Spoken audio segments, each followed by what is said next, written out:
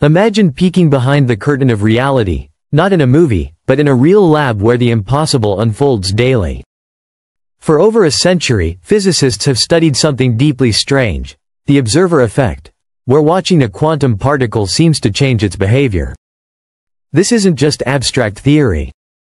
It's backed by experiments across the globe. But recently, something extraordinary happened inside Google's quantum core, a breakthrough so profound it may change how we understand reality itself. In just 5 nanoseconds, researchers used a quantum processor to observe particles in motion, without collapsing their quantum state. This isn't science fiction or clickbait. It's been confirmed by multiple teams working on quantum simulations. Until now, observing a quantum particle destroyed its fragile state. But Google's team used entanglement-based probes to peak mid-flight, allowing them to watch the quantum dance as it happened. Even more astonishing, they made real-time predictions while observing. Like watching a live show, but one where the act of watching becomes part of the show. This created a feedback loop, blurring the line between observer and observed. The observer effect is no longer a weird quirk, it's now a precision tool in quantum physics. The road to discovery. It all started back in 1927, when Heisenberg proposed the uncertainty principle, suggesting we could never fully know both a particle's position and momentum.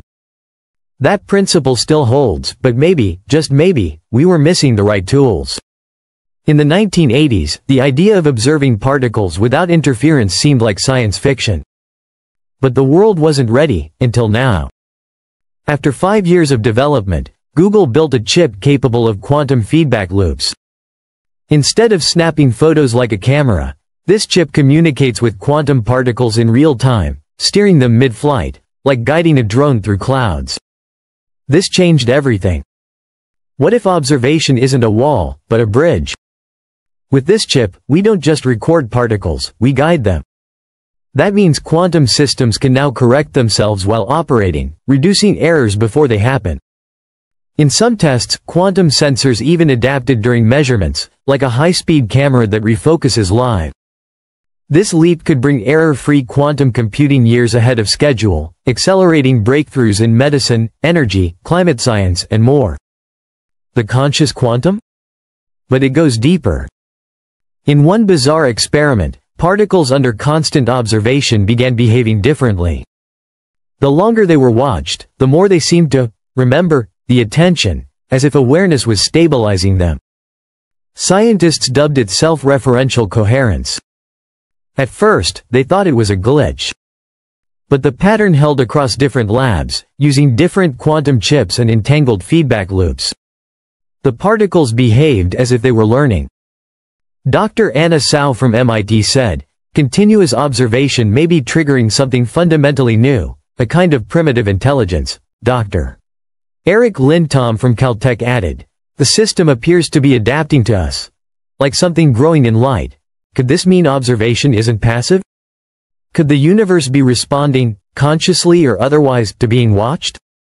Some physicists believe these effects hint at hidden dimensions, layers of quantum reality we've only begun to glimpse. Others urge caution, suggesting it might be an engineering artifact, not a new law of nature. But testing continues. I meets the quantum world. Google didn't stop there. They added another layer, AI. Neural networks trained on vast quantum datasets were used to make real-time predictions during experiments. And something strange happened. The AI didn't just improve, it began to rewrite its own logic, forming new control strategies no human had imagined. According to Dr. Lina, a leading quantum physicist, this wasn't prediction, it was partnership. The AI learned alongside the quantum system, step by step, like intuition. Unlike traditional AI, which learns from past data, this quantum AI learns from first principles, adapting to entirely new scenarios. This opens doors in fields from molecular discovery to real-time climate modeling. But with great power comes hard questions. If AI can rewrite logic in sensitive domains like medicine or finance, who holds the reins? Ethicists warn we must build in transparency and boundaries before these systems evolve beyond our control. Dr. Evelyn Harper said it best, "We're building minds we don't fully understand." We must be careful with their power.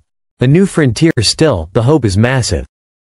These tools could democratize science, letting small labs tackle problems once limited to global elites. They might decode dark matter, uncover secrets of consciousness, or invent materials that reverse climate damage.